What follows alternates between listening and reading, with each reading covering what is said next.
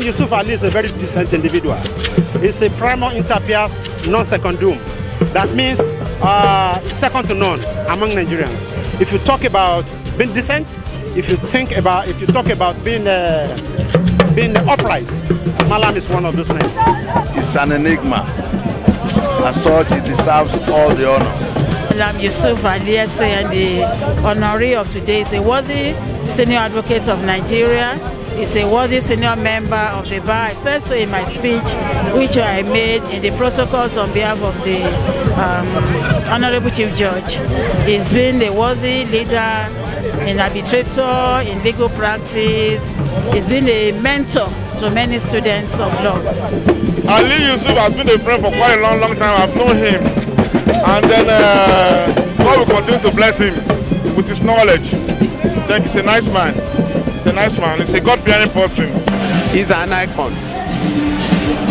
And he has allowed many people to benefit from his wealth of knowledge, including OSHOGBO branch, to which I belong as a member. Yusuf, Olaolu, I just said it a while ago.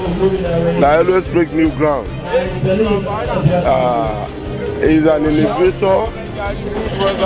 He's a trailblazer in all things that are good.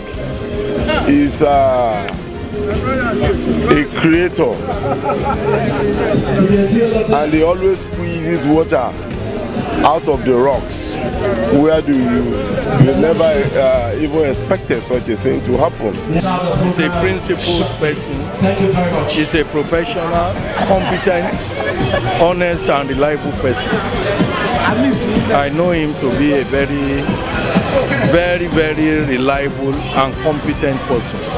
He's well respected. People believe he's a quintessential gentleman, a lawyer's lawyer, and somebody who is very reliable and responsible in the art of the law. The preeminent person. In terms of ethical, generally he's that kind of person.